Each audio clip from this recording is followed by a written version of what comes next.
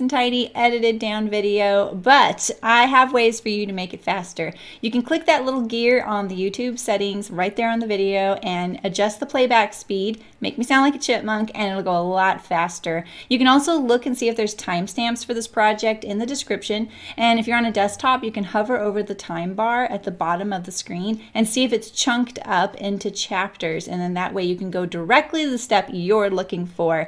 And lastly, you can also tap on the screen on the right hand side of the video picture or on the left hand side to make the video jump ahead, forward or backward if you're on a mobile device. And you can adjust that amount in your settings so you can have complete control over how much it jumps. So if you are on a desktop, you can use the fast forward or the rewind, and that will make it go faster as well.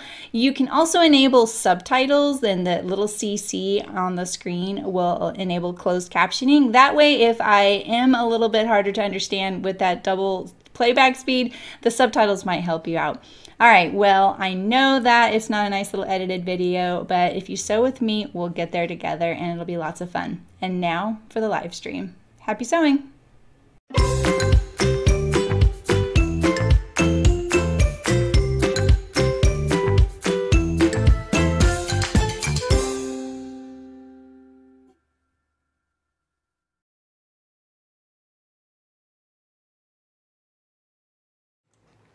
Hello.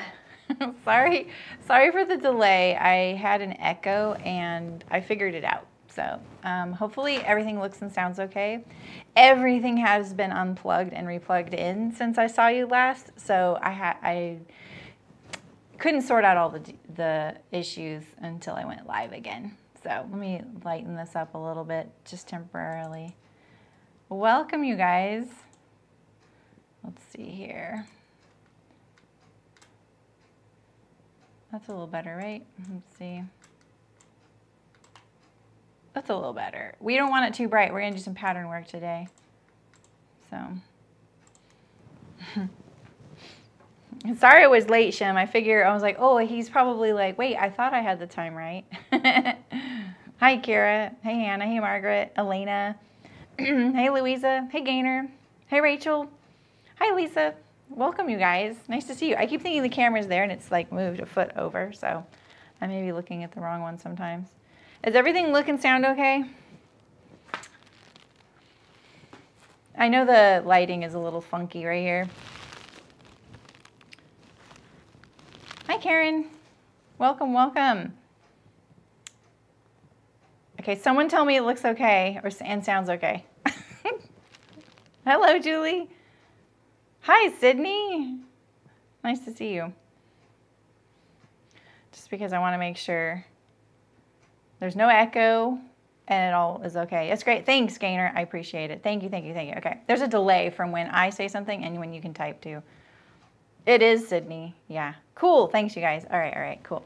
All right, so continuing my lounge set this month, I'm using this really interesting quilted knit. Like, it's a knit fabric, it's quilted, so it is 3 layers. It's got batting inside and everything. There's like a scrim on the back, so it is finished on the other side, which is nice. Some pre-quilteds aren't, you know, you still need to line them. Yeah, I'm edging it with this 7-berry fabric that I turned into binding. I've got the jacket next to me, I'll show you. I have this scrap of, it's basically jersey, it's not rib knit, but I'm gonna use it for the waistband. And I didn't have any twill tape. Like, I wanted a drawcord, but I wanted it to be twill tape. And I had this in a bright white, so I just soaked it in coffee last night for an hour, and now I have natural colored twill tape, which is great. I'm going to start with the Carolyn Pajama bottoms, mainly because I feel like that's a pattern most people have, and I just wanted to demonstrate using an existing pattern to draft something, because it's hands down how 75% of pattern drafting happens in the world is using an existing pattern. Not somebody else's usually. If you're professional, you're using your own, but you're starting from something. So that's how it works. So you can get good sleep last night off of the, oh, that's funny. Yeah, no worries, Elena. Lurk. Hi, BJ, how's it going? Hi, Anna. All right, So I have the sleeve pattern that I used to draft. There's a little ghost on it, just because it looked like a little ghost, you know. A little face on it. This is the petal hem. So we drafted this when I did the top, and so it comes around like this, and then it sews like this, and we get this petal effect at the bottom here. And let me go full screen. I only sorted out the microphones on these two scenes here, but you can see. Wait, this way? This way. Okay. This is the jacket that I made, and I basically used the tamarack jacket. I didn't really make many modifications to it. I changed the angle of the pocket, and then I also anchored the pocket to the jacket. This is the same lining, so it doesn't really look like it. I also bound the edge to make it nice and clean finished. And I made this petal hem. So this sleeve has this petal hem effect. I'm trying to show it well here. Why am I getting the cameras backwards? Here we go. So I think one error that I made with this petal hem, I think if you wanted to do something like this, and you want the maximum effect of a petal hem, I think you should overlap it the other direction. So I overlapped it going toward the back. So you see this long line right here. It's going towards the back of the garment. I think it would honestly look better if it were flipped and you saw this line going over to the front. So like it would basically be like if this sleeve were over here, right? You would have that going towards the front. I can't really imitate it. So yeah, while it's there, it's more visible on the back of the body. So, sorry, it's a little dark. I also, what do you mean I'm on the other side of the room? This is always the room I'm on the side when I do the pattern drafting and cutting. Since we made this and I did that whole snap little tutorial, I wanted to say tutorial and snap all at the same time. I ripped out all those snaps, except for the bottom here, and I put a little facing behind the center front, and then I put them back in. I thought the knit would be heavy enough to carry the snaps, and I was so excited about showing you this little trick with marking your snaps that I don't know, just didn't think it through. So I made a mistake, and so I just removed it, put a little band there, and reinstalled the snaps. I have a ton of snaps right now because I bought the box, so it felt like I could do that. And I didn't have to rebind it. I just edge stitched it next to the binding. You can't even see it. So it's way sturdier now. I think it'll be great. I'm going to lower this so she's a little bit high up there. All right. I was full screen. Yeah. I can do full screen on this side. I sometimes do that. When I'm showing pattern stuff, I do. Okay, so I've got the sleeve out from the tamarack because I figure, hey, it's a good way to kind of utilize what we've already spent effort on. I think that this one could be a little bit of a brain teaser because we have two seams, but I'm up for the challenge, even if I have to fake it, you know? So, all right, so like I said, I'm starting with the Carolyn Pajama bottoms. And I have there's only really 4 pattern pieces. I have the waistband, which mine is cut down, and I'm gonna fix that for this pair. I have the pocket, and I have the front and the back. So let's move this. I have a link in the description to this crazy fabric too. I got it from Minerva. I'm gonna use a really wide elastic this time too. Kind of a little different than what I usually do. Let's tone down the brightness a little bit. How are you all? Sorry, I just like launched right into it because I felt a little bit late. What have you guys been working on? What do we think of that? Is that too bright? I'm going to use a Sharpie. Once we trace these off, I'm going to be using Sharpie. You know, the most accurate way to draft patterns is with a fat pen. But then you can see it. Okay, I need to get rid of this little window here. I had all these recordings when I was trying to test the camera, or the audio. Okay. Oh, Amy, that's funny. Yeah, that was so weird that crashed. I never figured that out. That is such a weird... That never happens for me anymore. Like, it's been a long time. Remember when we had the rat that was eating the cords in the attic? Not attic, but whatever that building was. All right, so I'm going to trace this off real quick. And I've taped this. I did a few things so you wouldn't have to wait on me doing it. I ironed the pattern pieces and taped them with removable tape to this piece of paper here.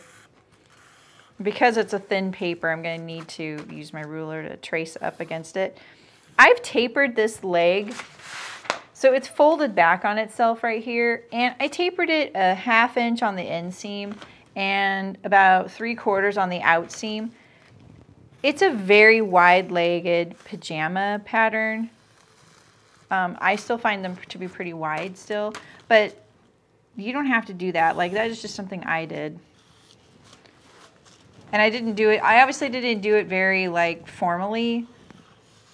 I've gotten that question, like, how did you do that? I literally just folded it over and tapered it, blended it in. That's all. Nice, Mary. Does the chat ever show up on the second part? Yeah, it should be there. Is it not there? I feel like, is it not there, Amy?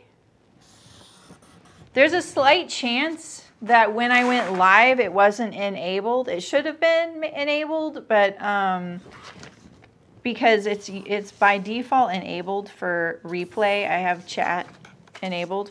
But because we weren't using a, what's going on here?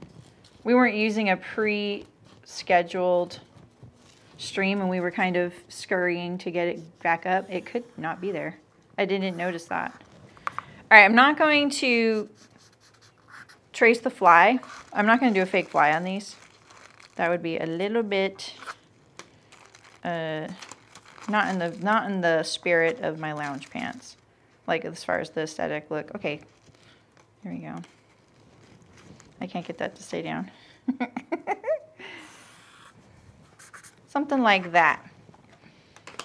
What do I need? I'm going to take this knee notch here. I'm going to take the grain line.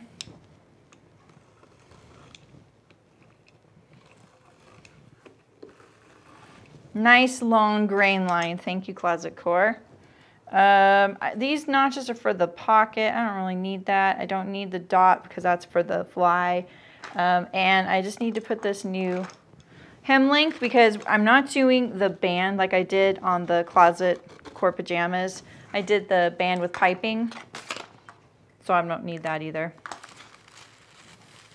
I don't want a quilted jersey fake fly, right? I already think it's kind of crazy I'm going to use the fabric for the pocket, you know? I knew my invisible tape might have sat on here a little too long. Comes off the paper, but it doesn't come off here. I tried your guys' tip. I mean, I've heard this tip before, but you guys, Libby, I think, mentioned it last time we were here, and she said to iron on your non-woven fusible interfacing. And look, I did to this pattern piece. It's so nice. It's so nice. I just want to go through all my patterns that are tissue and do that now. Okay, if you forget to transfer your grain line should always be perpendicular to your hem down here. No ifs, ands, or buts. It is one of the rare rules that is absolute. If it's not, then you might want to worry about the pattern. Just a little bit, or a lot. All right, so this is my front, and I left all this extra paper here. So let's transfer our back, and then we'll start drafting. I've got it sitting here on the floor, taped and ready to go. I'm just using some printer paper from my old plotter. I used to have a plotter, a wide format printer, and I'm just using a roll from when I still owned it. This looks a little tight right here. Get everything to relax. I wanted also to tape these yesterday on here so that the paper calmed down a little bit as far as the roll goes, you know. All right, so let's get our grain line on here. This right here is a really sharp tracing wheel. If you want to get into drafting, you're going to need one of these. They're really affordable. I've had this one since college, since I was 18 years old. So they last. I mean, maybe they don't, you know, make them the same anymore. I don't know. But it's a good investment. If you want to copy garments, even if you don't want to get into pattern drafting, but you want to copy garments, you need one of those. Yeah, exactly. It reminds me of those felt boards, Shem, you know, like when we were in kindergarten and the teacher would do this whole story on this piece of felt with all these little felt pieces. Like, I feel like, oh, I could do a little felt storyboard with my pattern, you know? All right, I gotta use the tracing wheel for this spot because this was folded up right here when I did the cuff with the band. This is also folded in a little bit more messy right here because of when it was folded up. We're not even to the fun part. I'm really priming you guys because we're going to start doing more drafting. If you're going to get into sewing, drafting is just such a really nice little tool to have, and you can really make a lot of your patterns versatile without buying a whole new pattern. I know pattern companies don't want me to say something like that, but at the same time, if our biggest complaint, hands down, is fitting, right? And if you spend a lot of time fitting something, you're going to want to use that pattern a lot, but you might get sick of the style. So this is a way to do that. My paper here is just worn away. I'm pretty sure that's where I need to be. So we're just gonna... One of the reasons I'm also using this pattern is with this quilted knit, the quilted knit is very, very stable. Now you can cut a garment in knit that was meant for woven. You might need to change the size of it though, like make it a little bit smaller, depending on the knit you're using. This knit happens to be a very stable knit, meaning it's not the stretchiest. It's got some good stretch in it. Like it would be great for like a sweatshirt. You know, fleece, like a cotton fleece, doesn't really stretch that much, so it's kind of on par with that. And I think doing it on the bottoms, there's going to be a little bit of a like, this isn't the ideal fabric for bottoms. I am fully aware of that, but we're going for a cozy set. They sent me a lot more fabric than I asked for.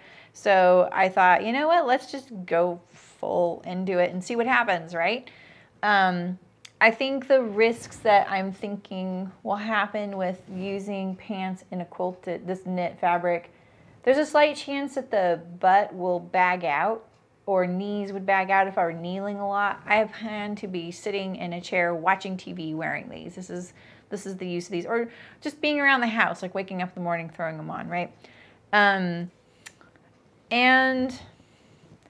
I'm not that worried about it because they're a little bit loose. Like the Carolyn Pajama bottoms are pretty loose, and but they're also still kind of skimming the body, but you can pull them on. You know what I mean? I'm using the Carolyn Pajama bottoms as my starting point, Sue, you know? So I'm just tracing it off right now, and then I'm gonna start drafting right now. We're not doing a whole lot of changes. We're just doing something fun with the hem. Nice, Kira. Wow, drafting a skirt for yourself. That's awesome. All right. I'm gonna put my pattern pieces away. Gosh, it's like a miracle when you iron your pattern pieces. I don't spend a lot of time doing that, I will be honest. I am like of the you know, background where I usually, all my patterns were on a heavy paper that hung up. So tissue isn't something I deal with a whole lot. And these are definitely used a lot. This pattern has been used a few times now. There we go. All right, so I'm going to use the existing pocket, but I'm going to change the waistband. We'll do that in a bit. Let's put this on here and put our grain line as well. Patterns scare you? You mean drafting them or just using them? Is that why you're drafting your own? You're not a big fan of the patterns?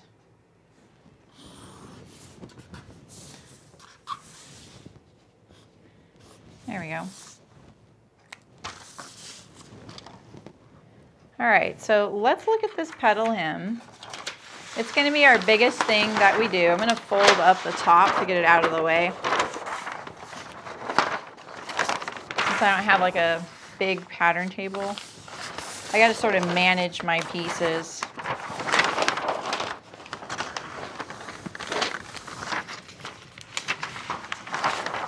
And I'm just going to put that on here so I don't forget that that's the back.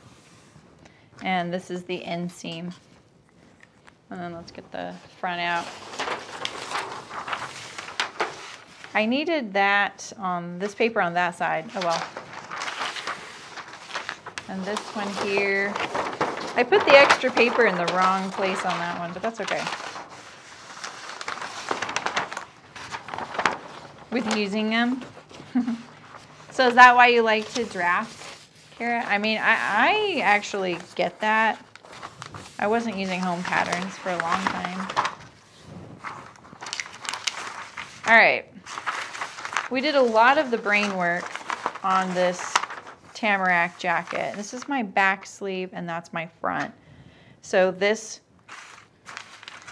little overlapping piece went to the back, and this time I would like to do the opposite, where the overlap goes towards the front. I know it'll be the opposite of my jacket, but I don't care. We're going to experiment on this and see what we think. So let's kind of orient ourselves. If this center sleeve here, you can consider the center sleeve being right down the middle of my arm, right?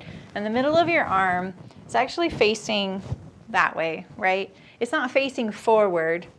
So that's another thing to think about. If you really wanted to kind of noodle on your petal hem and give it the most impact when someone's standing there facing forward, you would want to like bias it really far forward. Like you would want this little petal overlap to be like way over here, like more in the middle between the center of your sleeve and the underarm on the front. That's where you would see it the most from the front of facing a person, right? So if we have this little overlap, this little swoop, in this case with pants, the front of the pant actually does face the person, faces out, right? So we could have our maximum amount of petal going right across the front of this pant right here, right? I think that would be kind of nice. And then this side can come around underneath. And this would be the front of our leg. It would look more like, I'm going to get a different color here. It would look like that. Actually, we want it more like, do we want it like that high up? Maybe not. Maybe we want it, maybe I should have started with pencil. Let's see. Let's just draw our petal here.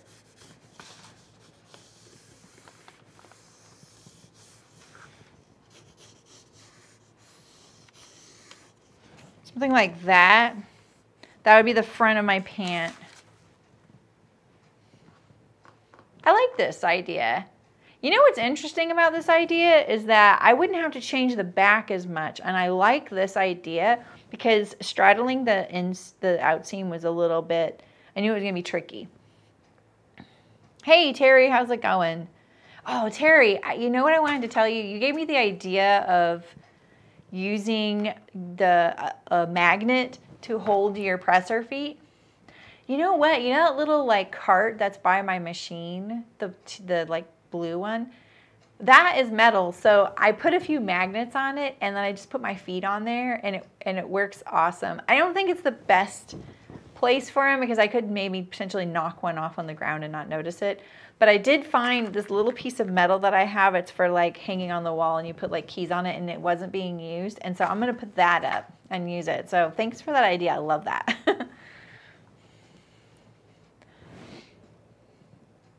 Are you, oh, you think oh yeah, I think a lot of people have that. Okay. Yeah, what do you guys think? Like petal at the front here. So it's looking more like this is going to come across the front to the inseam. This comes from the back. This would be gone. So it would be more like this little shape here. I'm going to take a chance and do this in red. So this is what I'm thinking.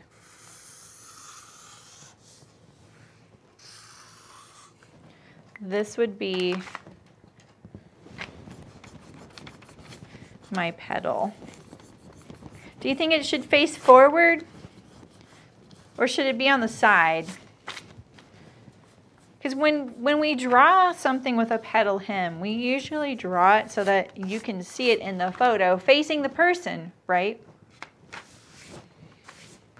So, oh, cool, Terry. Yeah. Yeah, they're right there. It's great. And it takes up less room in my drawer. Now I have a bunch of feet, so I got to try some of them. Yeah, I think it's just how it works for you.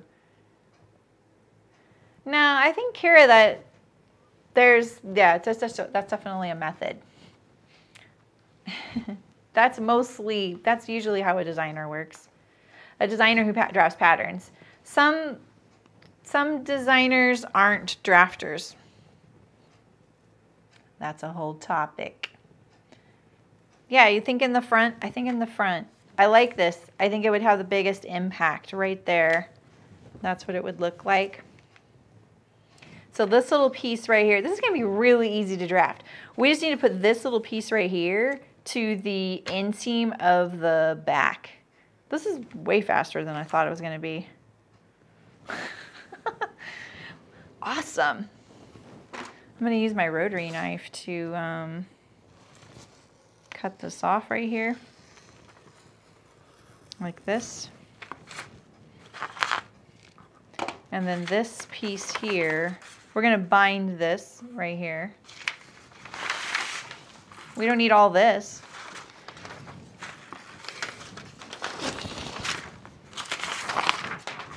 Okay, and then, but we do need this paper. Oh, it's going to be like this. We're going to overlap.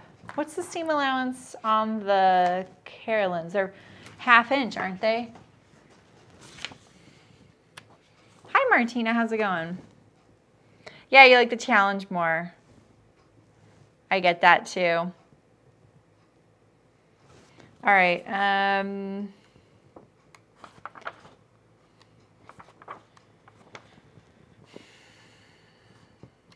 5/8. I'm wrong. Okay, let's overlap this 1 1/4 inch line here. I'm gonna put this black line up to that 1 1/4 inch line, just like that. And we're gonna tape it on here. You know, I was actually thinking this would take a little bit longer and I wouldn't have time to cut these out, but I'm really glad I can cut these out because I'm not sure I'll have time to cut them out off camera. So it's good. All right. Put this here. And so now we're going to swoop this in here like that. And then we're also going to add some seam allowance to this edge to underlap to this front pant here. This is what we're looking at right now, like this, right? So we can blend in. I'm just gonna do a 1/2 inch. Yeah, ooh, do I want a 1/2 inch or 3/8? I feel like 3/8 is enough. I'm gonna do 3/8 like this. Like this. And then this little guy is gonna sit right on top of there. We're gonna top stitch it down. I'm having trouble remembering. I know that like overlapping this to sew it was a little tricky, and I had a notch. And this time it's feeling like the notch is unnecessary because we have this hard corner here. We have a hard corner here. And basically what we're doing is this, but we could,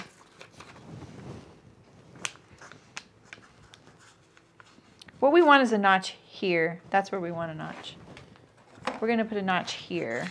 This is our goal for when we overlap, right?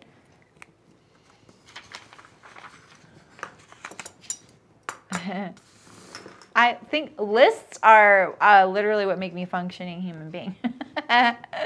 And when I feel totally terrible at the end of the day, I can tell it's because I didn't make a list. And it'll be like a few days in a row. And then I'm like, oh, I didn't make a list. Even if I don't even look at the list, if I just write it down at the beginning of the day.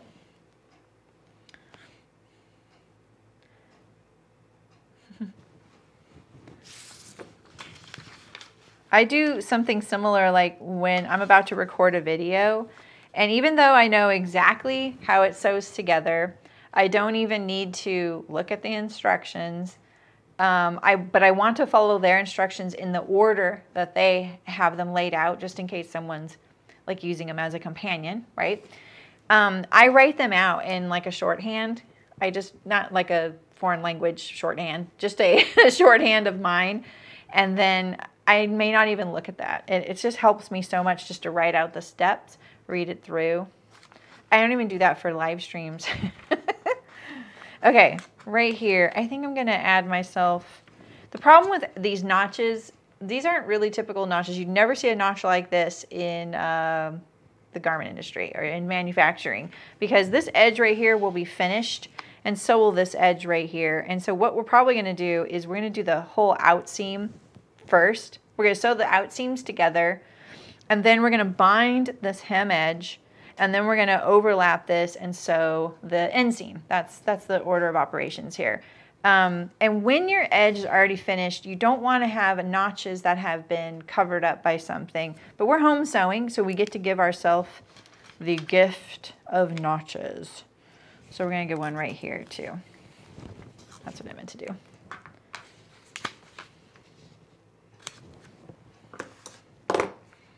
Oh, I start millions of jobs all the time too. Yeah.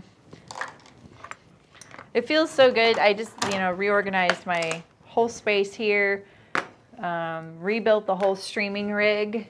My husband built me it, which was really cool. And it feels so efficient in here. I'm so excited. Okay. Oh, we need a notch on this end here. Whoops.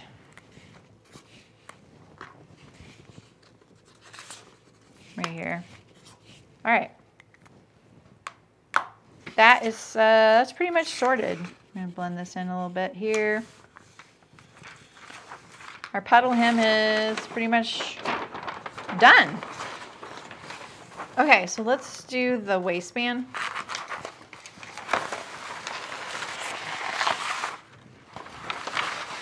So I don't really need to change anything except the width of the waistband.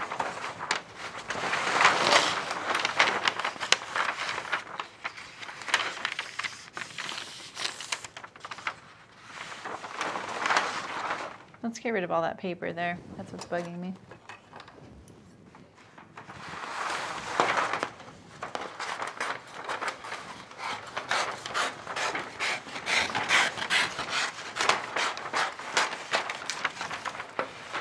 Does that sound super annoying? I would probably leave a stream if I heard that paper cutting sound.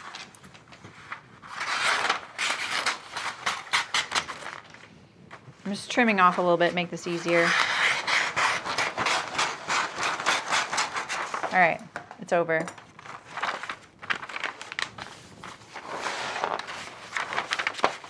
Just gonna fold this up, make it easier to deal with.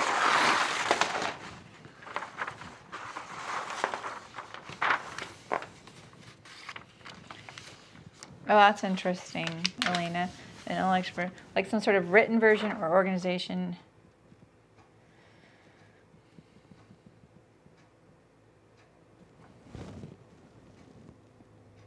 What is the difference between physically and intellectually? Often I only look at sewing instructions and pattern if it's something I haven't done before.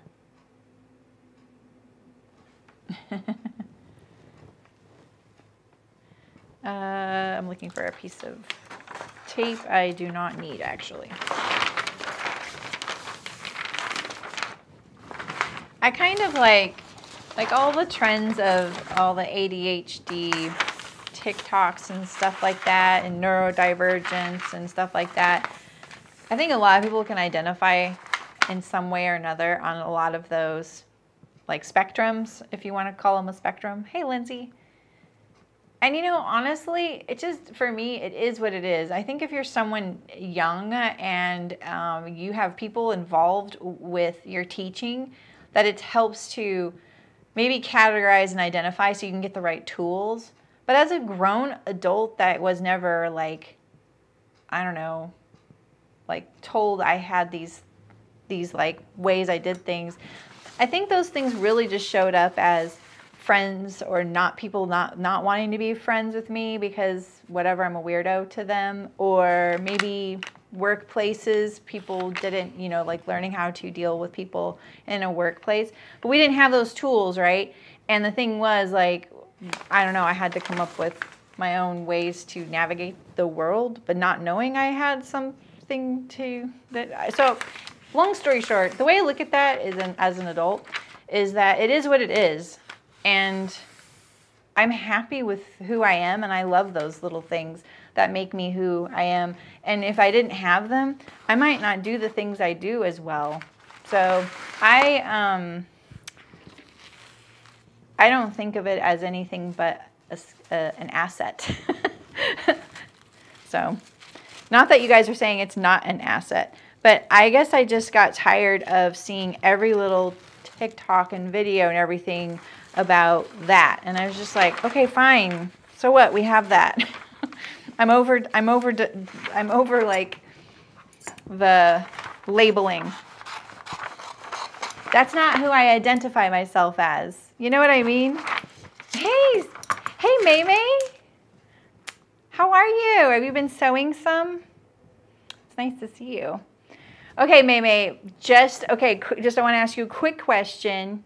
You can just say yes or no. We don't have to get into it here. Are you watching the series? May is someone I know from my The Last of Us world.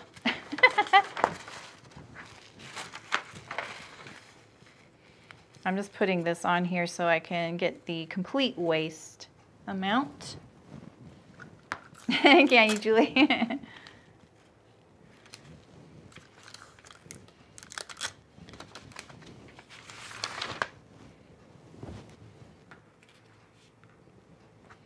Yeah, May, are you? Awesome. Heck yeah, exactly. Okay, where's my elastic? Yeah, I'm loving it. I'm loving it. I just love that it's like fleshing out this world we've all wondered about. Oh, so good. You should not have Terry. Why not? Is it too scary?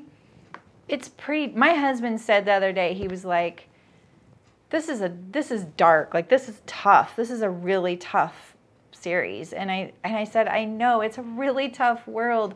And I was like, do you think you'd keep watching it if I wasn't such a big fan? He wasn't sure if he would have. He said, but the second episode, he was like, that was such an incredible story, and he loved it so much that it keeps him going. And I'm really glad, because he doesn't play the game. He doesn't know the story. He doesn't know what the possibilities are in that world and what will happen to understand why we're all so in love with it. Anyway, it's way too scary for me. I'm sorry, Terry. I'm sorry. I did tell people, if you're scary and you don't like stressful things, it is definitely that. You can't stop though. Yeah, I agree, May. I'm listening to the podcast too. It's really good. It's really good to hear them flesh it out. Best series of 2023. Yeah, I agree. I'm not going into anybody's live streams, May, because I don't want to hear because there's a lot of snobs in our little world. Like the true fans. They're a little bit snobby. I'm a little worried they're going to like trash it. And I'm like, I'm not up for that. Yeah, at least this one, Shem, is pretty far-fetched. I mean, they had a mycologist on Science Friday. Do you guys listen to Science Friday with Ira Flato? It's a really good science-y show on Fridays on the radio. And talking about the likelihood of this. And I was like, Last of Us made it to Science Friday. Yeah. Okay, I'll get back on track. Sorry. Okay, so I have this elastic. This is what I'm planning to use for the waistband. So we need our waistband. I'm going to fully enclose the elastic. I am also going to use a drawcord because I am a little thinking like I'm using really wide elastic. So this is probably overkill doing the drawcord, but I thought it could be fun because these are going to sew together probably really quickly. They'll probably be kind of heavy. They're quilted knit, so I think the drawcord could add a little bit of, you know, I can squat safely while wearing it. So same, Anna, same, exactly. I've gotten some good book recommendations from that show. Yeah, I agree, May, exactly. But when you hear the podcast, it does kind of help smooth over those particular rough edges. Hi, Danny. That's funny, Shim, yeah. I actually really like apocalyptic stories. I do not know why, but I just do. Okay, sorry. I know people are like, ugh, stop. Just please talk sewing.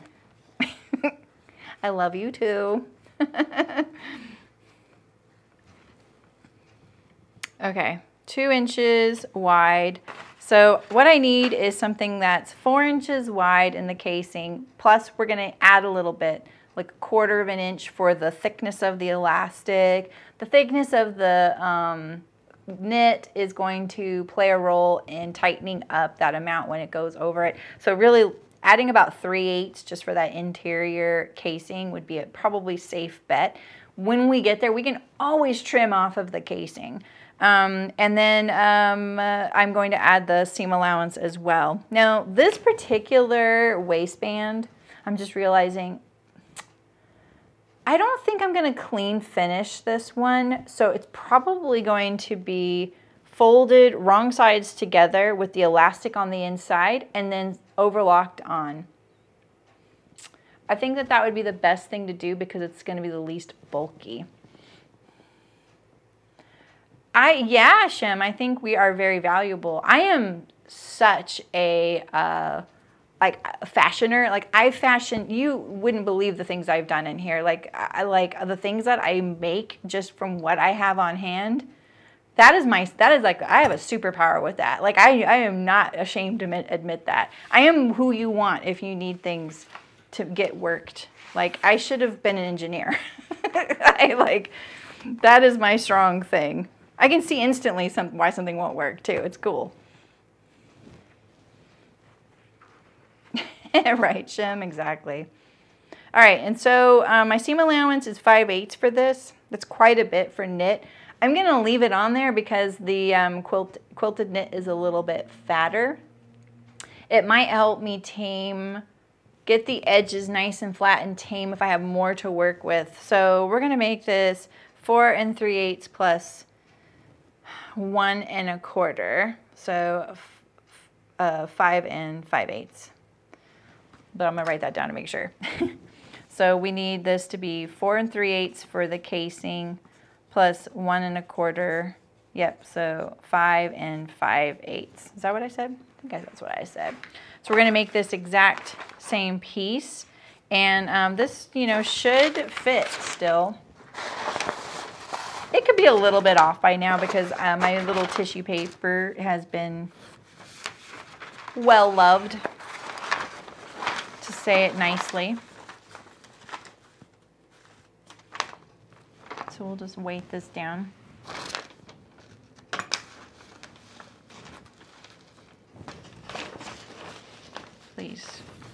killing me here. Here we go. Oh my gosh. This isn't how I usually do this kind of drafting and stuff, so we're already a little bit winging it here. And you can just lay your waistband on there. More accurate thing would be to obviously measure it, but we're just gonna put it raw edge to raw edge here, and it's perfect. So we just need this piece right here in the proper width. Let's see if this will work. Solving problems, Julie, right?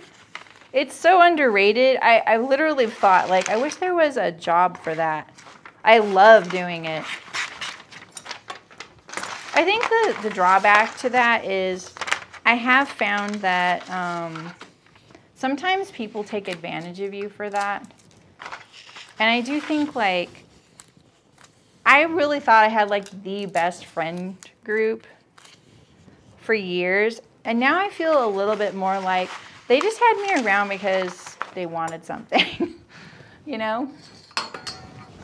Even to this day, like, people only, like, contact me when they want something, like, want to know how to do something, you know? And it's like, hi, how are you?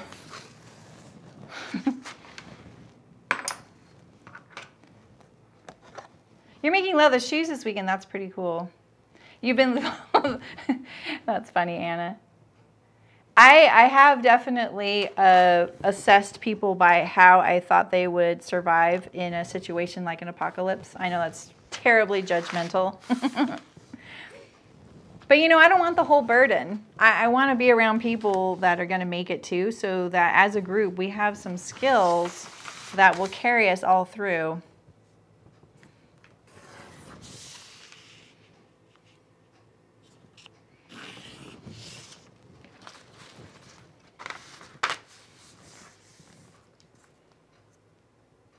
Oh yeah, Terry, you're in for sure.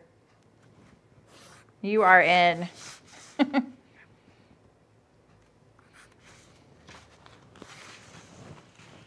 Alina, I'm excited about more of your leather crafting. Did I tell you I showed my dad your leather crafting? I was like, oh, look at this gal is doing this, like, cool class.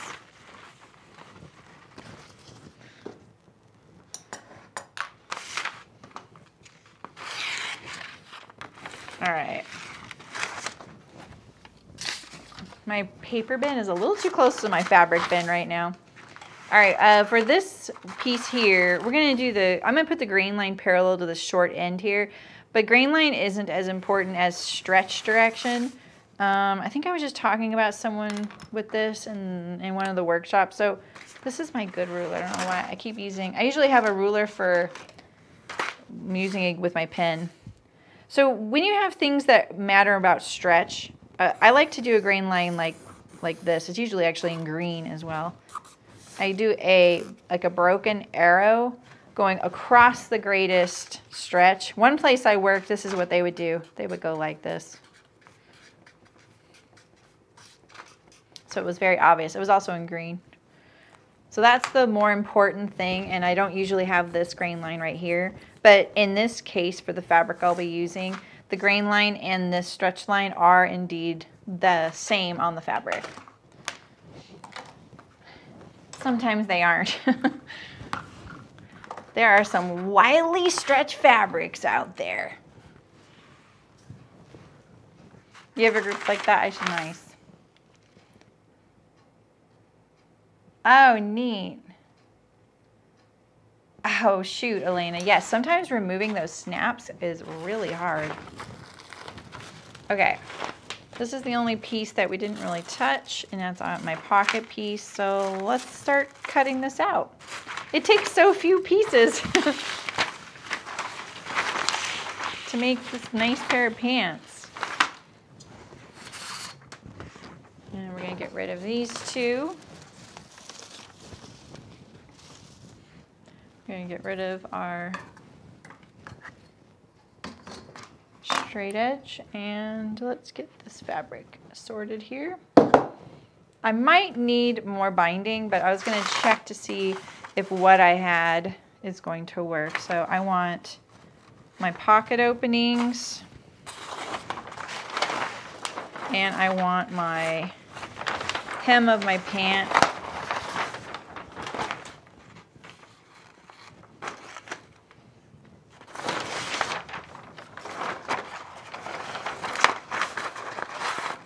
And let's see.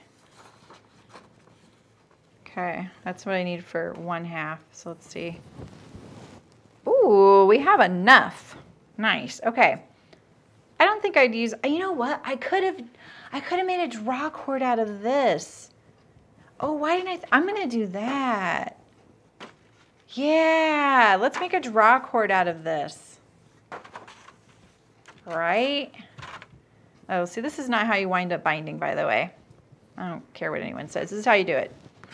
Put your spool on the table like this. So now you get a nice smooth edge.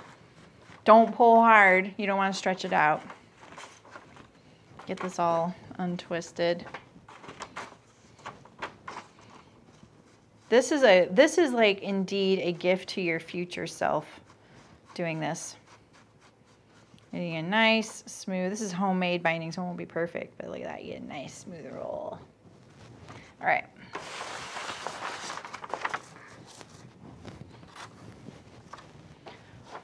Let's cut some cross cut for a drawcord. Oof.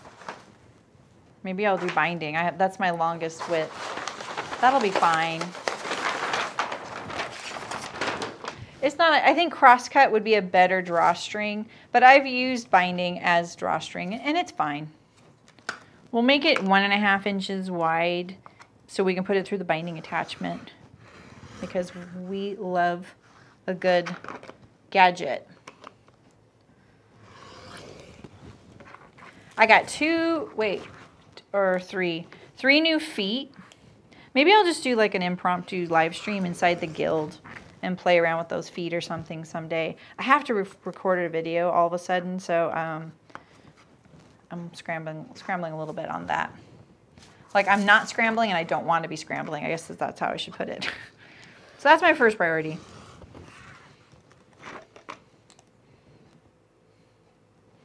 You need spools for your binding. Well, you could use like a paper towel roll or a toilet paper roll. If you're ever at a fabric store that has fabric tubes that they're getting rid of, those will work. That's what that is. Because we would send our fabric to them, and it was always on a tube because it was like 90 yards. And so it would be a 90-yard continuous piece of fabric. And that's long enough for me for sure. They take the fabric and take it off the spool and then cut it so that they piece it together so that it's on the bias, and then they re-roll it on the tube. And then they just, this is how I imagine, I'm sure it's a little different, but then they take it to a chop saw and just chop it, and so they go right through the tube. So that's what it is. I didn't cut the tube. You mean Elena? The towel rolls and toilet paper rolls, you can just take them with your scissors. Like they're really lightweight. You could use plastic pipe, that's true. All right, so let's cut this little scrap of jersey that I have for the waist. I don't think this is enough. Oof. I need 2 of these. Oops, here it is. Ooh, I don't think this is enough. That is nowhere near enough. Shoot. I didn't want to cut into this piece of fabric. I have this other piece of jersey, which is very similar. I also have this knit. The knit would be cozier. So you can't really see it, but this is a actual knit fabric, like sweater knit. It's a sweater knit, very lightweight sweater knit, or I have a jersey.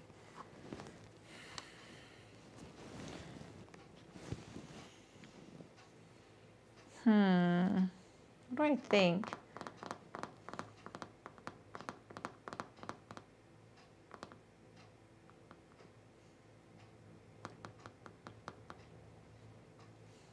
Not sure. I feel like I have a lot more of this than I do this, so maybe I should do the sweater knit. Oh, that stuff's so fiddly. All right.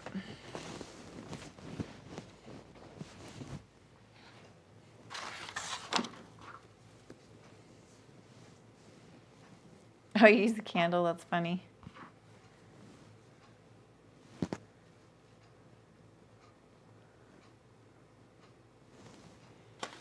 You wrote jersey.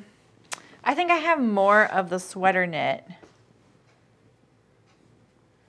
You know, so if I wanted to use this for, because I made that cardigan with this and I had a lot left over. This stuff is so nice. Do I have enough of this? Wait. Oh, this is folded wrong. Sorry, so I know this is really dark, which is kind of a bummer to look at. I just want to get more of a gauge of the fabric quantity that I have here. This is twisted. This stuff is wide, man. It is really wide. I think maybe I should look at this more like, if I cut something out of this, it would be long sleeves. If I cut something out of the jersey, it could be either. Can I get this across? I could get this across, so I would just lose 5 inches of this, and that leaves quite a bit. Ooh, I'm so nervous now. Let's see.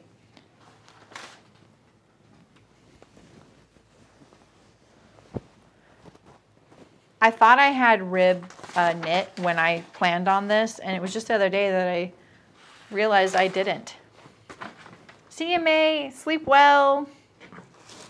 Thanks for popping by.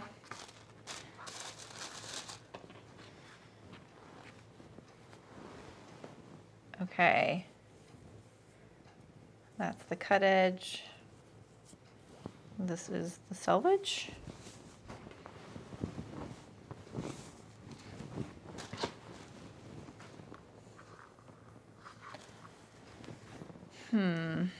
All right, we'll go jersey. That sweater knit though is so yummy. Like I'm like, oh, that sounds so soft. I think this will stretch better with the elastic though. Oh my gosh. I have this piece folded down here correctly, so we're just gonna go with this edge here. Cut a little off grain though. Surprise, surprise. See that difference here? So dark, sorry.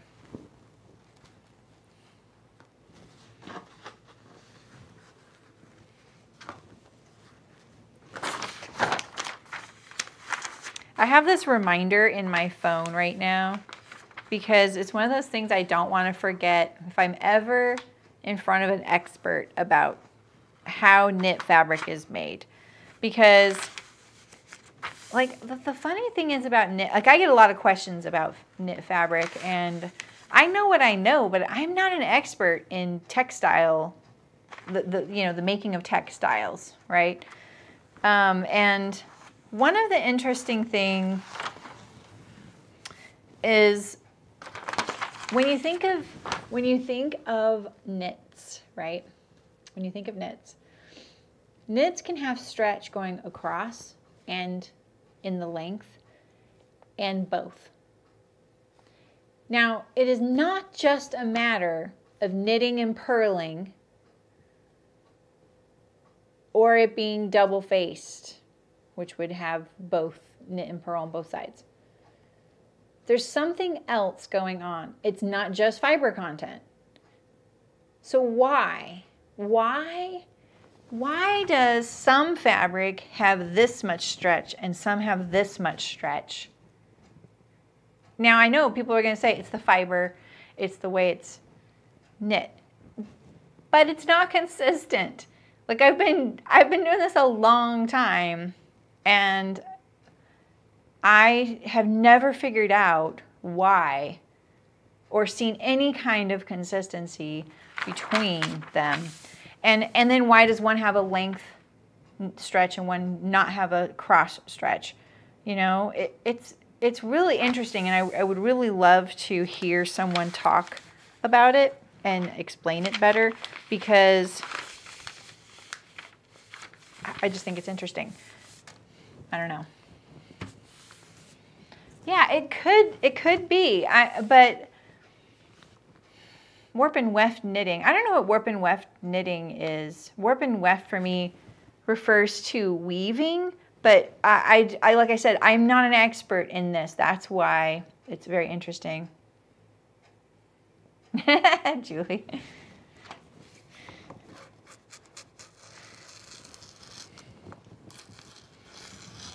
Yeah, I'm just kind of, I think it would be a really interesting discussion with someone. The other interesting thing about knits is, because I worked somewhere where we did garment dyeing, and that's different than piece dyeing. Piece dyeing is when you dye the fabric and then you cut and sew your garments from it, right? Whereas garment dyeing is you make the garment and then you dye it in the fabric colors you want, in the colors you want.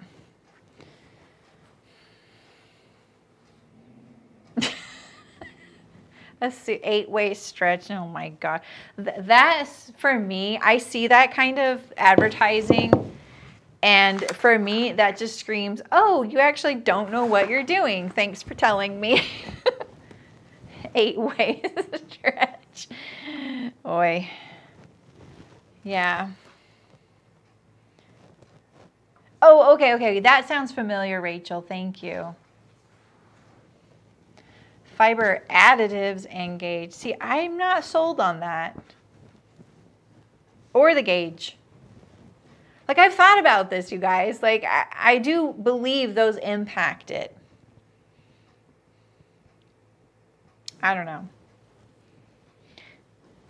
And maybe that is all it is. Maybe that is all it is. That it's just, it literally is the thing that would make the most sense, right? I mean, you know, that is kind of nice when that happens.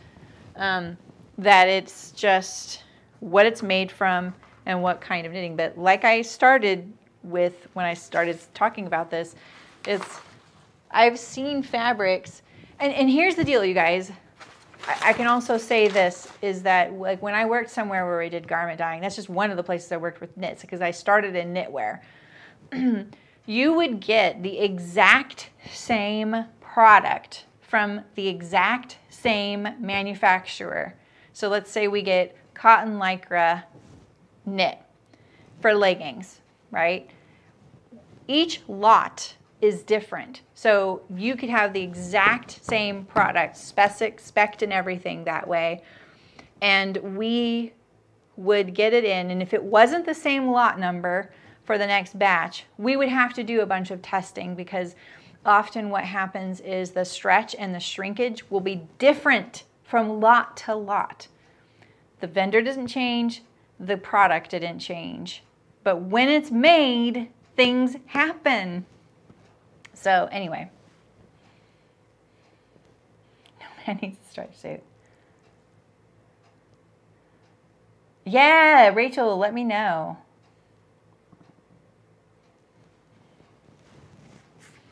Yeah, I'm not surprised that the football players have stretch in those. They've got to. That's the boardiest fabric around for athletic apparel.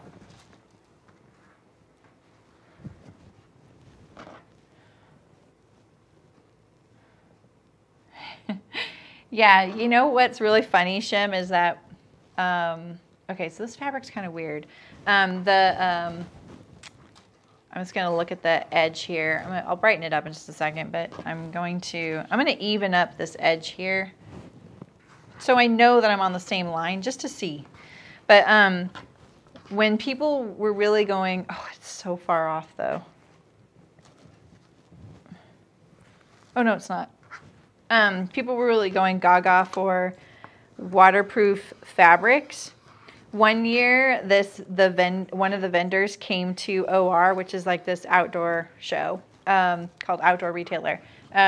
They came to the show and they had 100% cotton pants that they had made. Like they were selling the fabric, so it was a fabric, but they had a few, they always have a few like samples in their booth to kind of showcase their fabrics. And one of them was 100% cotton waterproof breathable pants.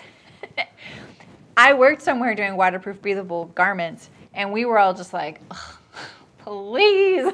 Like literally all of us were like, okay, we love the like beauty, not the beauty, but the beauty of these technical fabrics and what they could do was really cool. We all believed in them 100%. We designed garments around them and they were our staple, right? But all of us wanted natural fibers to wear day-to-day clothing in at the end of the day. Like even we were just like, come on, you know, like we don't want to live like that. So yeah. Yeah, exactly, Mary. I bet that's exactly how the yarn is spun and what yarn they use. But I'm telling you, there is, what I would like to hear, this is probably a fruitless endeavor, but I am lining up the stripes. What I would like to hear from someone like that is, yeah, that's really hard to regulate the stretch. Because that would make me feel so much better about so many things surrounding knit. Especially when I worked at that place where, you know, we'd get a different lot in. And it wasn't even that we would all go, oh, shoot, another lot. It happens all the time because they can only, you know, make so much fabric in one lot, right? There's only so much yarn on cones to knit the fabric together, right?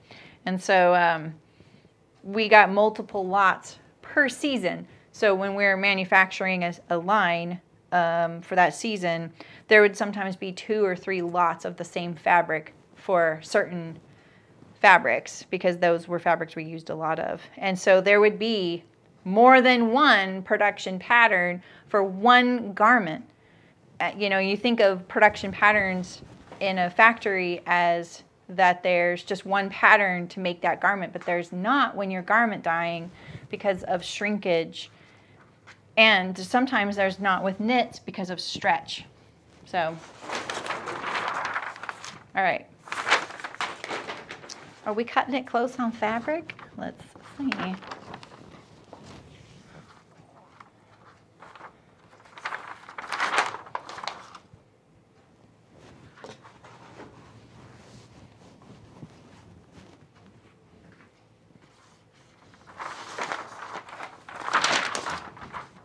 I don't understand where this conversation went. So wait, was the suit you were talking about, Shem, it wasn't like a business suit? I thought you were talking about like a business suit. I didn't know it was a, you mean an athletic suit?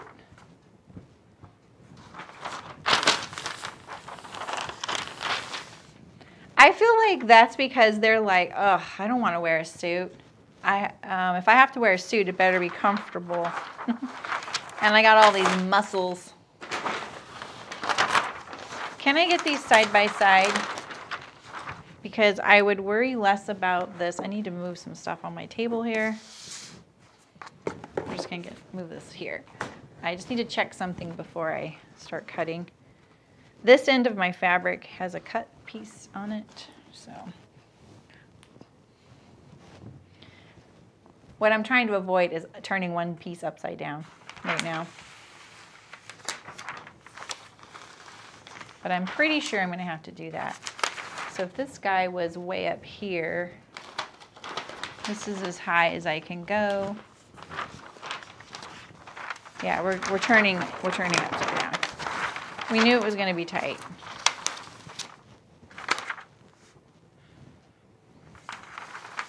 I know it works though, so stop giving me a heart attack. Let's see, I think it goes like this. Is how it's going to fit. These little whoop-de-doos are actually kind of a problem. It was a business name. Oh, okay, okay.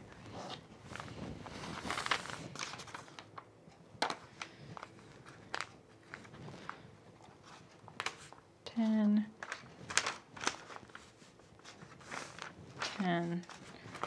I cannot guarantee there will be adequate pattern matching, so if this is triggering for you, I'm just warning you right now. All right, let's just get it on grain though. All right, we have this one. I can see my cut line on here. And then this one can fit in this little nook here. Or, ooh, I am cutting it close, you guys. A lot closer than I thought. I laid this out and everything, so I wanted to make sure. It's this right here. It's this. It's the petal. It's the petal is what's gonna throw things off here. Let's just see where we're at on the grain. Okay, this can go over. And then we're at that.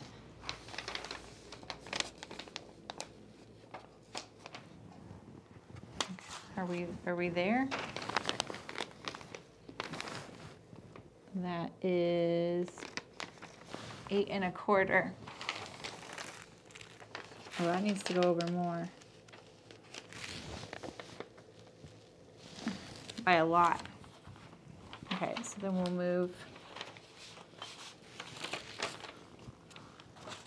this one down there a little bit more. I can't move that. I can't move that.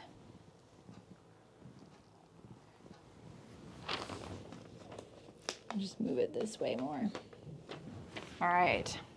Ooh, we're cutting it close. Do I have room for pockets? I think I have room for pockets. Good thing I don't need the waistband. But we're going to use all this fabric they gave me. All right.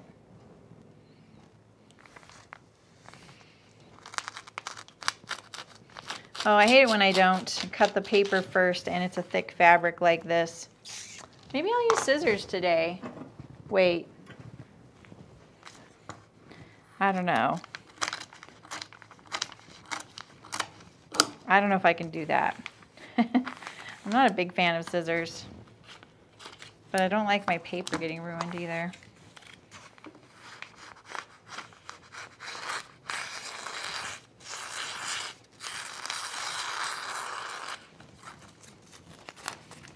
So much better when you do the cross grain.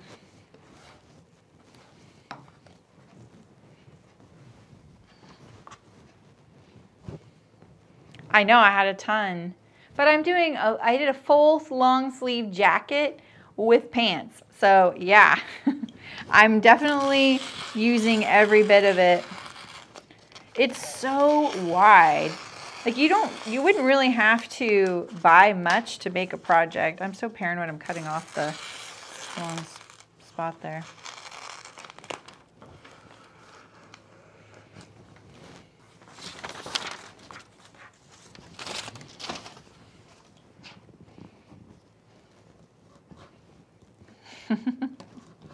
Not on your watch.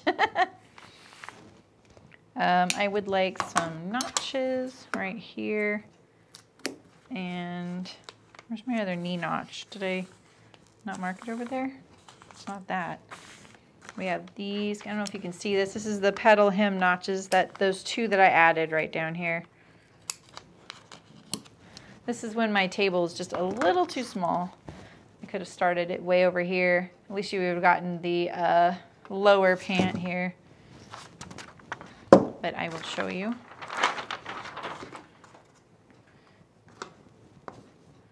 The little bit of fiber that's in between the two layers sometimes doesn't cut all the way through. We have our petal hem here.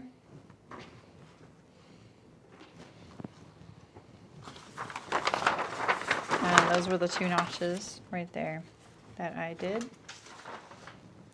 All right, so this one, I'm gonna move this over here. Put it a little lower.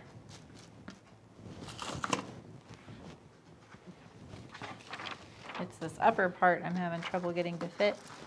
But we could flip this over and look at the fabric from this side, because this is the side I have some chunks cut out. Right up at the top here.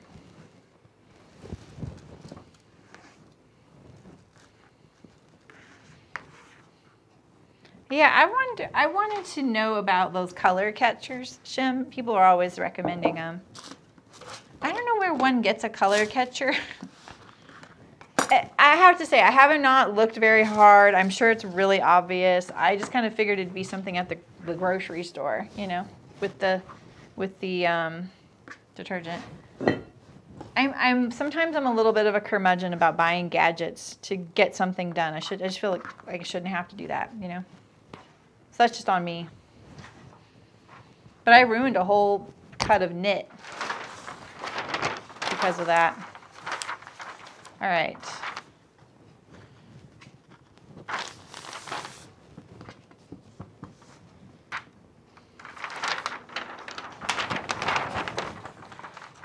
Oh, that's not what I meant to do.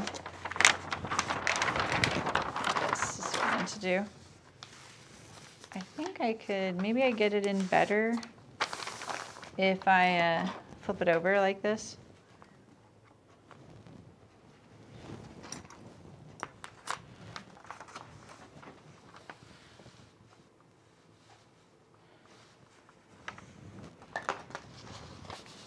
Oh, actually, let's cut off the paper. Sorry. They are in the same section? Oh, what does it look like then? Is it like a, I don't even know what it is. Like, is it like a ball or beads, or are they?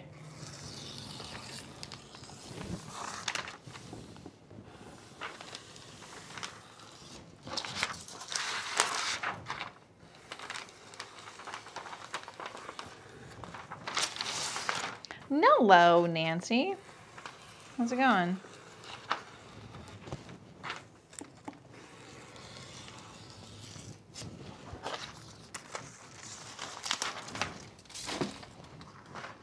They look like dryer sheets. Oh, they look like dryer sheets. That's so interesting that I've fabricated this whole.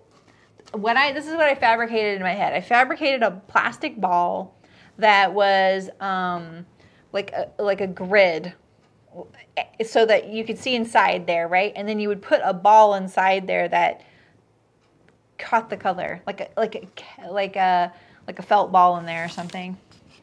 Okay. You put them in the washing machine, and so. Do you use this while you're pre-washing your fabric? Oh my gosh, I just cut that so badly. Do you use this when you're pre-washing your fabric or afterward?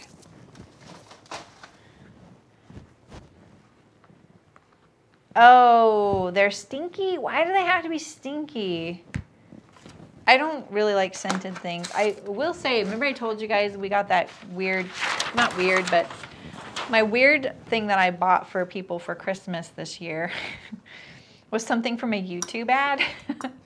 And I got it more as like this is such an extravagant, funny thing to get, and it's Christmas time. And my brother really likes laundry scented things. Like he likes using laundry scents. I don't. My daughter does too. She likes using those little beads you throw in. I don't.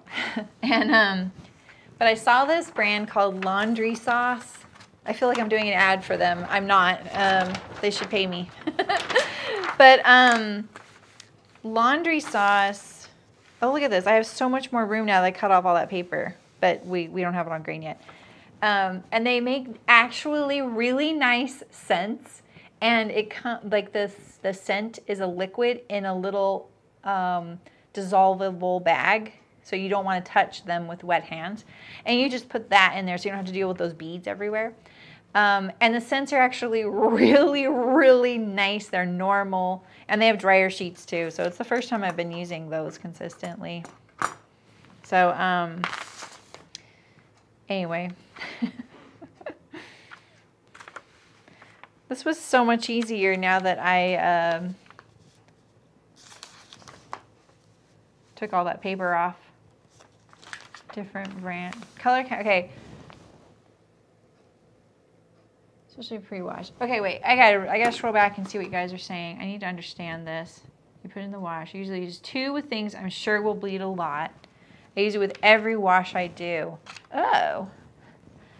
Especially pre-wash. Yeah, exactly. I never heard of them either until I made a rainbow colored quilt out of batik fabrics. Batiks are usually really stable though. You didn't get a scent off of them. Okay, use color catchers on denim and both the washing machine and dryer still were stained blue. Yeah. I'm really glad that nobody's noticed that at my house, but mine are stained blue too. Same with my last truck that I owned, the car seat, when I got into and out of that little spot, stained blue. Denim is a different beast. You use more than one. Color catchers make a difference, but not enough for indigo dyed things. Yeah, that's what I was wondering about the indigo stuff. The Shout color catchers are unscented. Oh, thanks, Elizabeth. Yeah, you know, oh, okay. Interesting. It's a sheet. I'm getting those. Let's just see where this quilting line is going to be. I mean, it is going to be petal hemmed. I don't know if that's really a verb, but I didn't put a notch over on here. Oh, this is the wrong side here.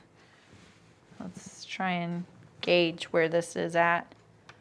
Yeah, this right here. Okay, okay, okay. Okay, look at that matches. I mean, I'll take that. We're gonna run with that. We're not even gonna think about it. We're just gonna go. Let's do it. I wasn't gonna try and match my quilt stripes, but, oh, but they're not matching on the hem, you guys.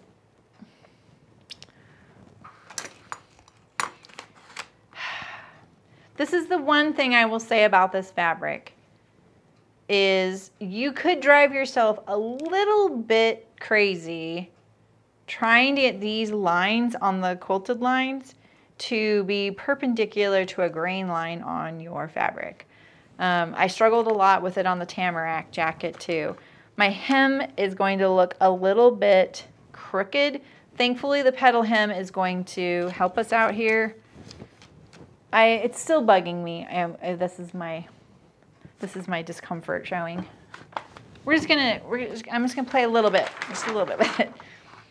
So, can I get these a little bit more looking perpendicular to the grain line? I don't know. Okay, so we want it to hang off about that much. Maybe if I raise it up here, I will still get into that little nook there.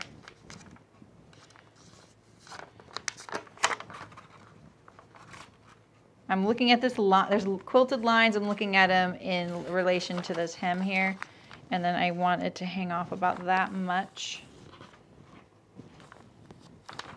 All right, so if we go with something like this, and let's see where our grain line's at. A little far away. Needs to go like here. All right.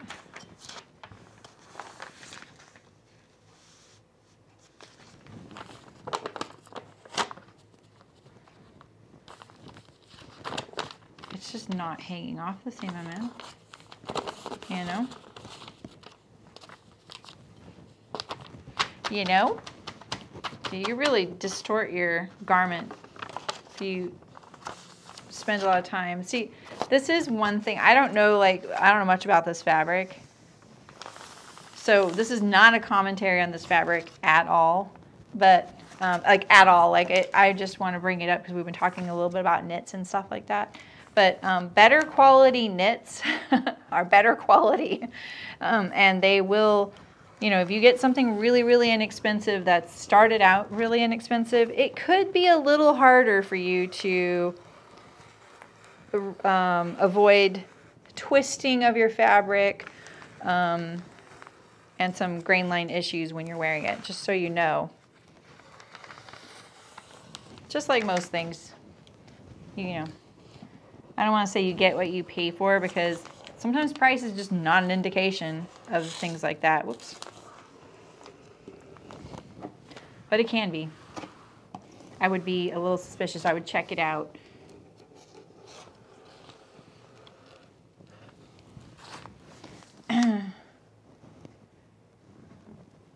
Wait, what?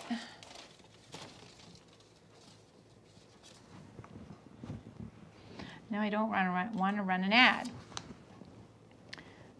Oh, you were told the red was likely to run on the batiks? Yeah. Let's make sure to unfold the sheets and stick them in different parts of the washer when you use them. Smart. Oh, wow. Oh, that's good to know, Elena. That would have been my next question about you could just leave them in the dryer. It doesn't like, yeah, okay. They're dry. You only use super active at the top. No, I did not. It's just ink. Sorry. Just ink. Sorry. Yeah. I did that during one of the Vlogmas videos, and I recorded those without editing, and it almost, yeah, became a problem because I was bleeding. I wasn't hurting. I was just bleeding. And I was trying to hide it in the video. I think I mentioned it casual. I was like, yep, I nicked my finger there, but it's fine. Just so people weren't like, what's going on with you? Why are you holding your hand like that?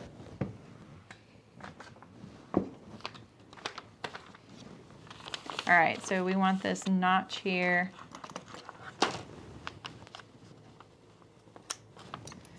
And I just have one on this one. Okay, and we don't really need any others on here. Oh, I had that knee notch, which, you know, with the knits, we'll take it.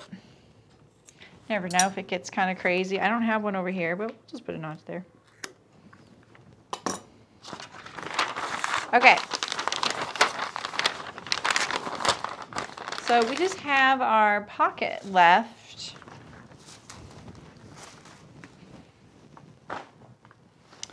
And we have this fabric left, so we're doing pretty good. It's kind of a weird shaped piece. There's the cap of my sleeve.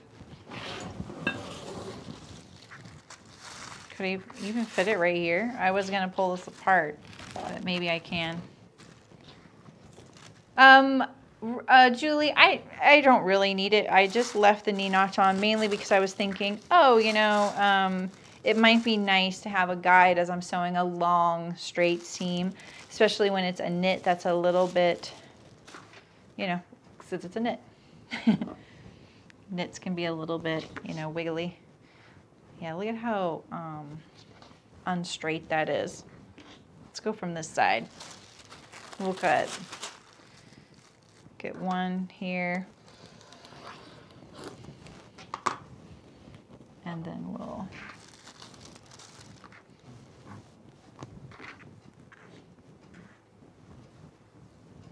we need a left and a right. Don't forget to flip. Like that is cut.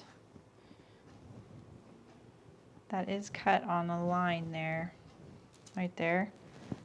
So, oh, you know what? You know what would be a nice touch is if the angle of the pocket matches the knit. The lines, I'm not speaking correctly. But in other words, if this right here, these lines right here could match my pocket. So we're gonna put this on here, line up the lines just like that.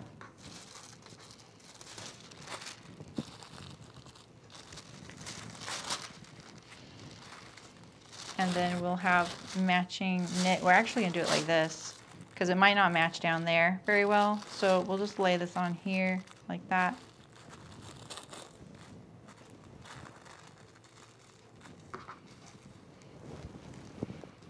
We'll cut out one at a time.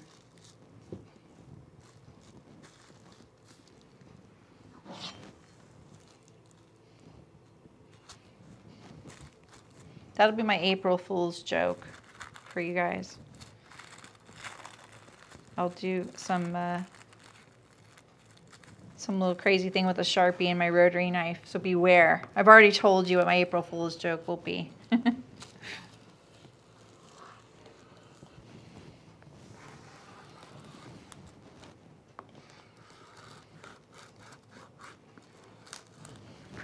Okay, so we have one, and this one, I'm not even going to assume that my pocket will be the same left and right. This one will go with this one here.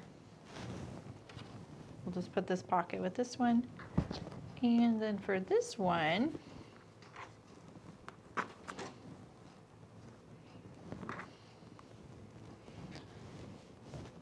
get this line. Do I have enough fabric up here? We'll see. I'm not really focused on the triangles, obviously. And we'll get this one.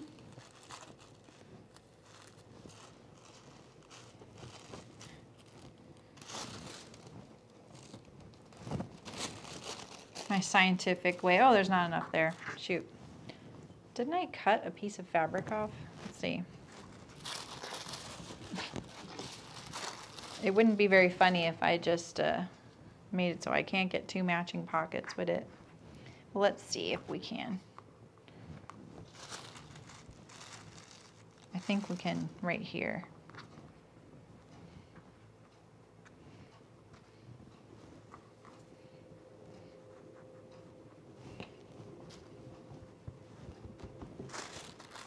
Let's see. Oh yeah, we got it. Okay. Barely. I could probably move it that way a little bit.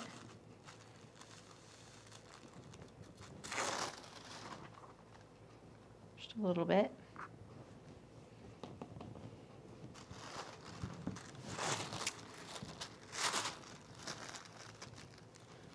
All right.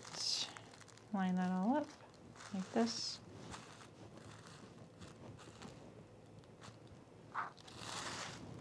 I made a sponge cake for my husband one year. I had to have a real edible cake as backup.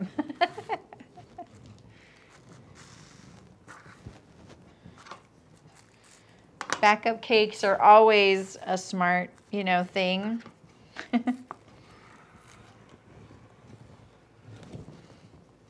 I love backup plans. You know me. I'm always bringing those up.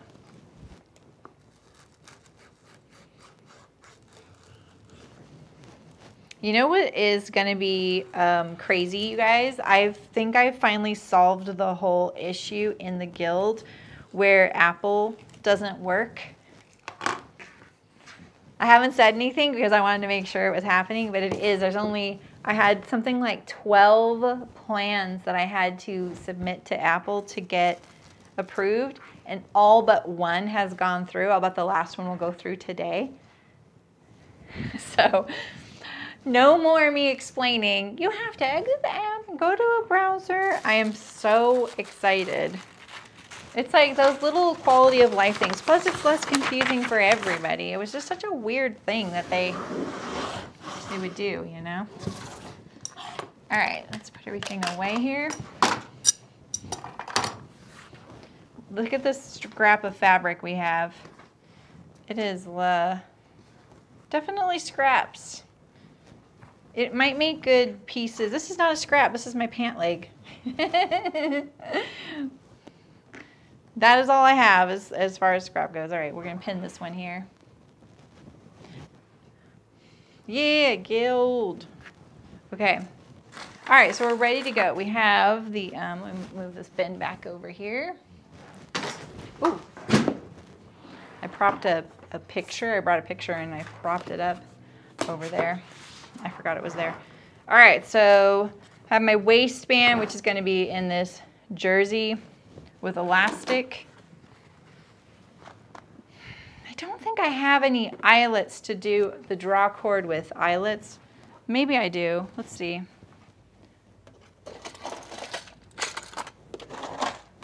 Maybe I do. That would be kind of fun to do an eyelet.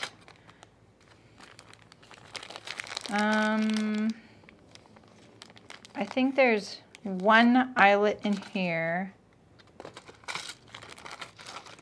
And then I have these really tiny ones.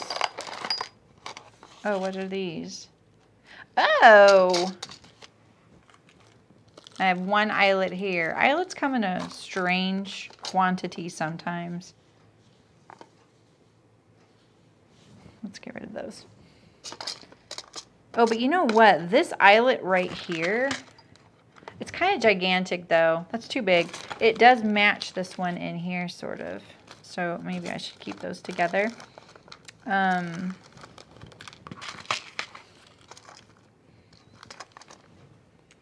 think I could get my twill tape through here.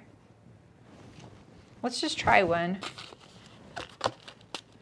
Oh yeah, a Spanish snap. A Spanish snap could work.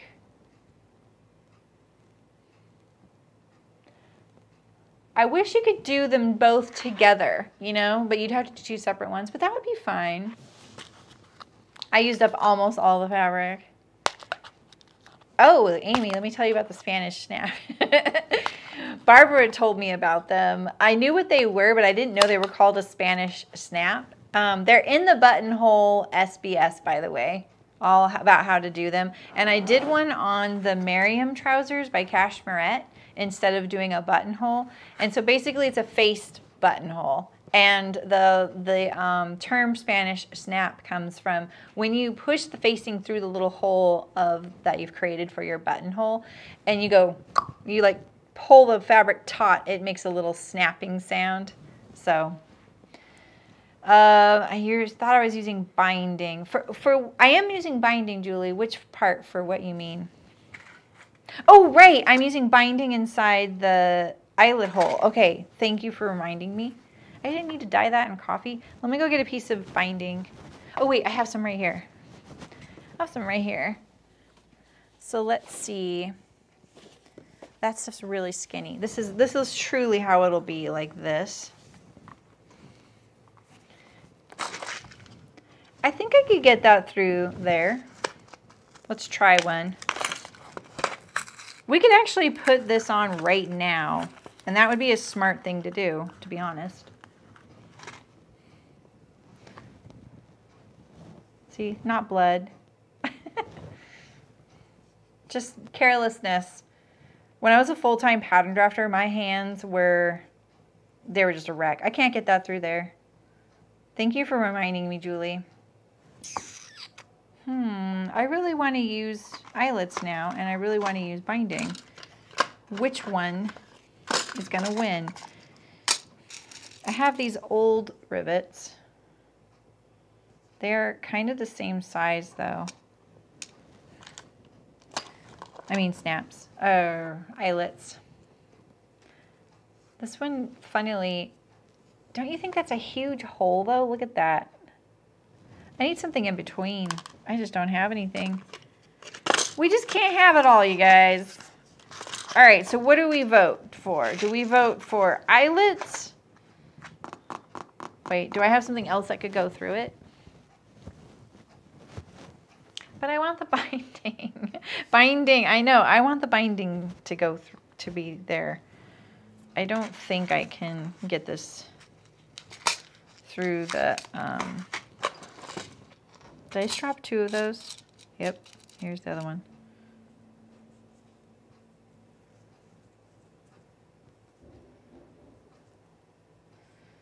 Yeah, it's just, I can get it through, but it's tight. So we won't do that. So let's do a Spanish snap and binding then. Tape this shut. Put this back in my eyelet bin. Everyone's yelling, binding. Yeah, I think the binding is going to be super cute. So, or just, it'll just coordinate nicely. I'm going to get this one eyelet out of here. I saw it. Here it is, right here. That's an eyelet. These are 2 snaps. Good to know I have them. But I don't want to think I have 3 in there. Snap drawer, eyelet drawer. We could put these in here. I'm so into the organization. I got all these little tools. So many tools. Oh, I don't have the other side of this one. Okay.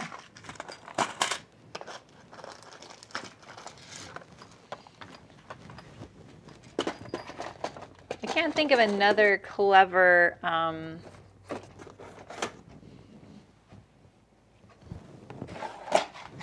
make sure there's none in my rivet drawer. I just created a rivet drawer. So yeah, I don't have anything in there either. Okay, perfect. Spanish snap it is. Yeah. Plus then I don't have to get my home machine out. I like that. All right, we have our drawcord here. We have our binding here. So we got all that. And then we have our fronts. We'll do our fronts first. So let's put these in the drawer the way we plan on doing it. This is folded pretty badly, but put our bottoms in here. All right, we have our waistband is last, our backs next to last, pockets and fronts like that. And we're gonna make our drawcord right away, and we'll do our Spanish snap. Well, actually, we do this right. We'll do this at the end. But we need to do our binding right away. Cool, we're ready to go. I won't even touch that till tomorrow. And I'm gonna do an overlock. Oh. I bound the inside of this, you know? I bound the inside of this jacket. I don't know if I want to do that on the pants though.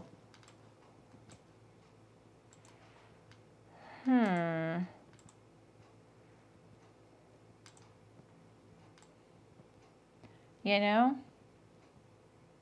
Oh, so bright.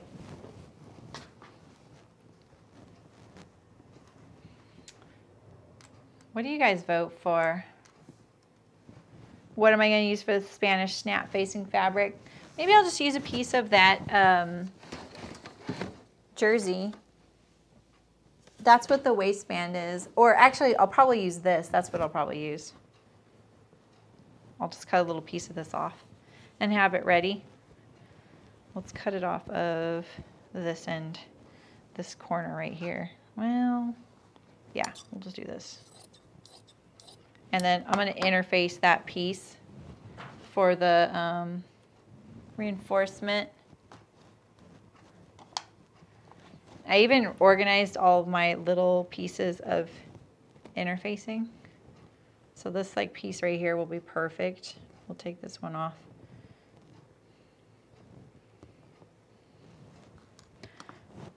And we'll just cut a piece of this to go with that.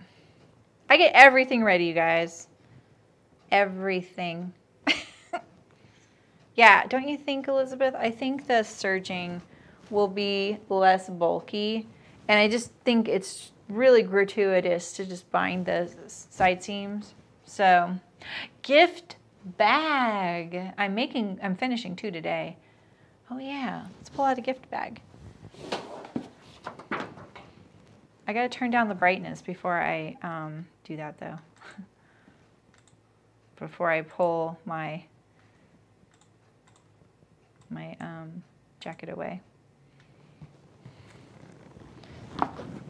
And this will be a good test for the new serger setup that I have, because I have a new camera set up over there. Let me put this with the waistband down here. And then our leftover fabrics. All right, so I'm making a gift bag with every project this year. So by the end of the year, I have 12 new gift bags. I actually made 2 for last project. What do I want? What do we want? Are any of these cut out already? I think I want to do a couple of small ones because I had to make some recently because I didn't have any small ones. Yeah, exactly, Shem. People meaning my dogs and my husband. I haven't even taken that home yet. That jacket. I haven't even gotten to use it. I'm feeling very like I'm trying to honor the the jacket doesn't get to get used until I have the pants. Maybe I'll line it with this bright blue this time.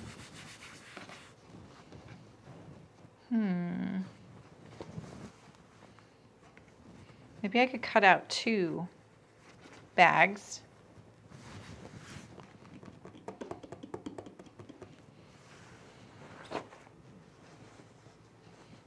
And then one of them, or 2 of them, I could cut out 3 little bags. Let's see if these lining scraps, ooh, these lining scraps will work. Yeah. Maybe not that piece. It's weird lining. This stuff, I am so sick of this stuff. It is fiddly. All right, so there's 2 linings. 2 linings. 2 bags there. And then 1 bag here. And I'm going to make like a different sized bag this time. We'll use the grid on the table. And I also think that I'm going to start pre-cutting the corners. That's just faster. Here, we'll use this. What's the biggest we can make this? These rulers confound me. So we can make this,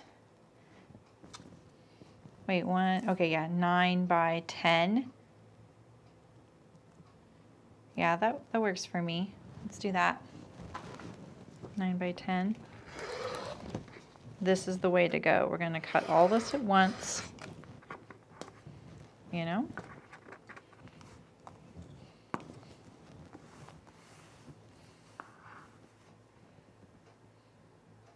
Isn't it supposed to be, wasn't it like, or maybe 11? 9 by 11?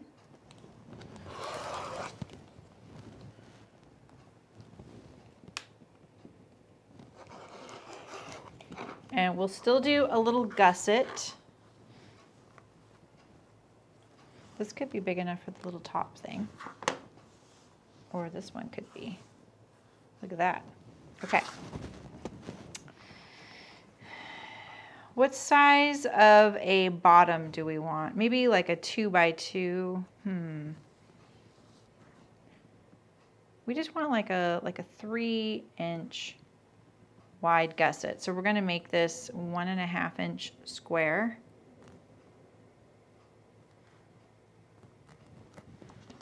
It's funny how reusing a ruler is a skill, and these are not my strong suit, like using these kinds of rulers. They're really great though, like for doing stuff like this. It makes it a lot faster. That looks bigger. Okay. My little interior corner trick. Like that. All right.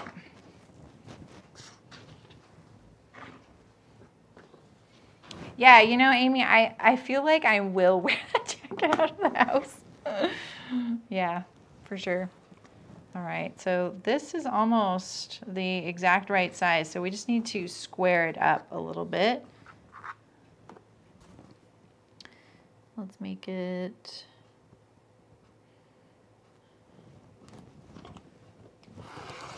like that, and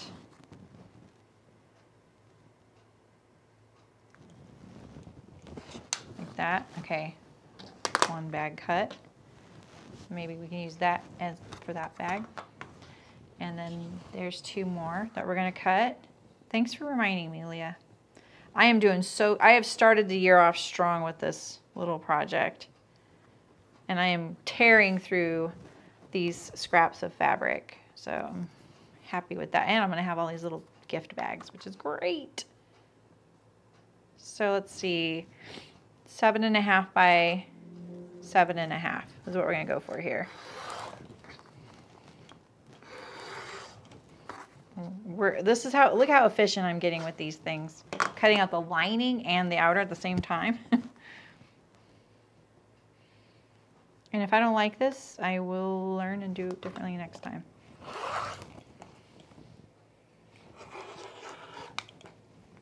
Okay.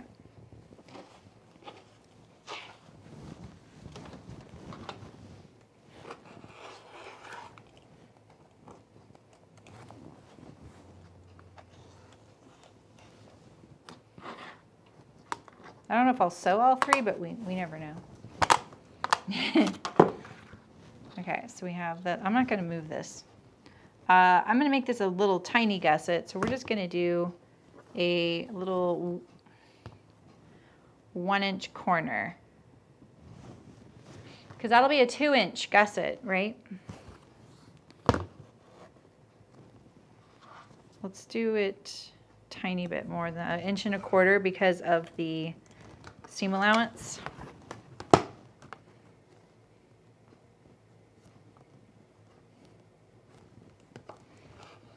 I'm just going up to that corner the best I can, and then I'm going to clean it up with the corner trick.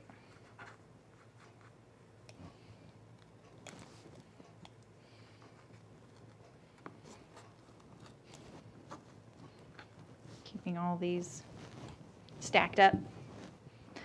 I'm like really concentrating. These shifted just a little bit. Lift these up. Okay. Boom. Okay, so we just need the casing because I'm still doing that weird little casing thing. But you know, honestly, I might change it up just to have some different designs. Ooh, could I do 2 little case? Look at that, I could do 2 tiny little casings.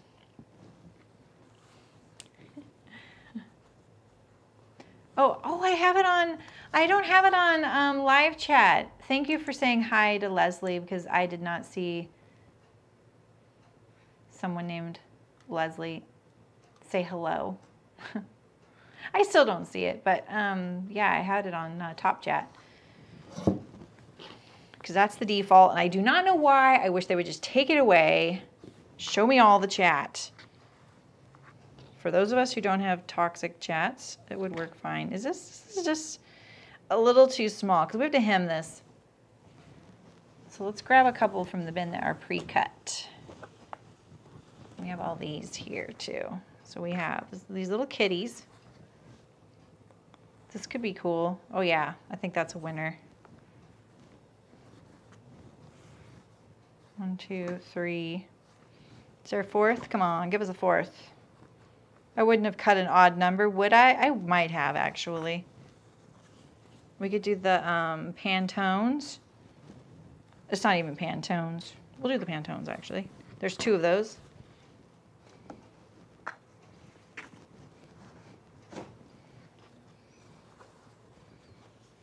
New subscriber. Oh, welcome to the stream, Leslie. This is a weird little thing I'm doing at the end of all, or not the end, but the, every time I make a project this year, I am going to also make a gift bag with some scrap fabric that I already pulled last year. So that by the end of the year, I have a lot of gift bags because I am so tired of wrapping presents in wrapping paper. How wide is that? Is it like, it's 2.5 inches. All right. I'm lining it up with the grid on my table so I can kind of cheat. It's kind of sad to lose these little letters though. I think I'll keep this as a tie. And so far my little, you know, endeavor here is going pretty strong. I've made 3 bags already, and I made 2 more to fit the gifts that I'm making for my sister. Okay, so there's 1 for that one, right? So we need to make this a little smaller. All right, cool. I'll take out the coffee stained twill tape now that I have that. I probably want white twill tape now that I have I stained it. Will we sew all 3 of these? Maybe. Oh, Terry, yeah. I mean, I have, we have 1 bag here, 2. I need 2 bags here. I have lots of these. I buy them by the dozen. Because, yeah, that edge will get chewed up, and it gets chewed up in different ways. It'll also grade it down a little bit, and it gets inaccurate. You're not probably doing, you know, professional pattern drafting with it, though, so I wouldn't worry about that part. I have too many right now. I have 3 over here. So I usually have 1 for marking grain lines with and 1 for measuring with. Okay, so there's 1, and that goes with that. So I just need 2 more for 1 more bag. Could I get, if this was ironed, that's the selvage edge there though, so we'll go by that. What time is it? Oh, it's already 1, okay, cool.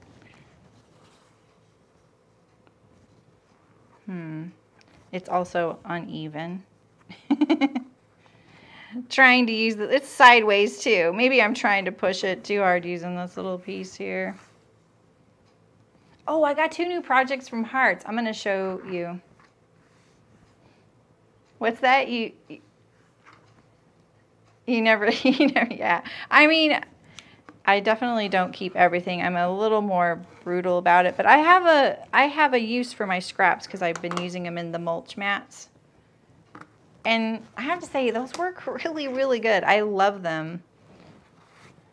My husband loves them. Like, they are doing their job. It's great. I put some around this cactus the other day because there's so many in our yard. And I do not like weeding around it. But if I don't, they get overgrown and it just looks bad. Like, I'm not all about cactus, that's for sure. But, you know, I don't want them to look terrible either. There we go. And I just put them around these cactus and they look so good. Like there's all this new growth of grass coming around and they're not infiltrating it, which is nice. Let me show you the 2 projects I got sent. So you know how I've been wanting to draft a tuck shirt. I still plan on doing this because this isn't exactly what I want. But they sent me this new pattern company they're carrying. It's French. The directions are in French, Maison Fauve. And it is a little tuck shirt, and it comes in a lot of different styles. I think the way this looks on the models that I've seen it, I think the short sleeve version looks the safest as far as like how it fits. The dress is just like, that style dress looks really funny on me when it's just straight and there's no shaping. So I'm going to go probably for this little short sleeve shirt. I love that there's a little back yoke detail, so it's not a coffin shirt.